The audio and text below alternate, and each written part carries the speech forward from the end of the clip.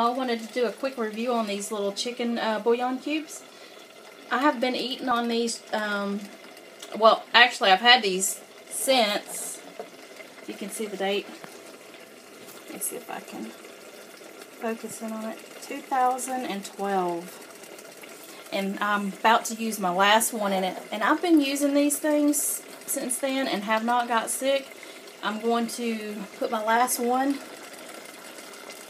You can see it. I've already opened it.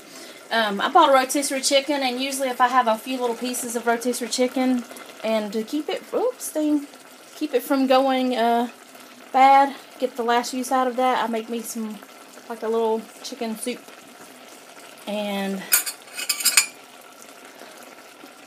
chicken bouillons is something that you'll want to put up to flavor a lot of the noodles and rice and your beans or whatever it is that you're putting up, or you can just drink it in some hot water, like as just a hot drink. But anyways,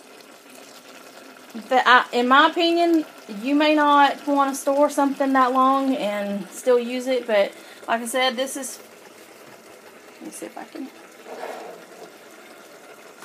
2012, and I'm still eating on these. I think I have a couple of more jars, and I haven't got sick from eating these. I'm not real sensitive to any kind of foods or anything like that, so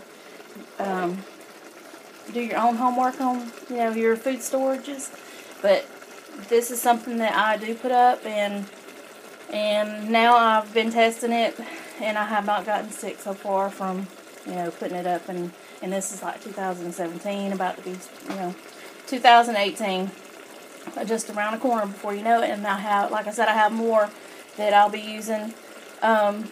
So I will, most likely I'll clean this little jar and use it for something else. I don't know what yet, but I reuse a lot of things, so that I will be reusing that for something. But yeah, I will,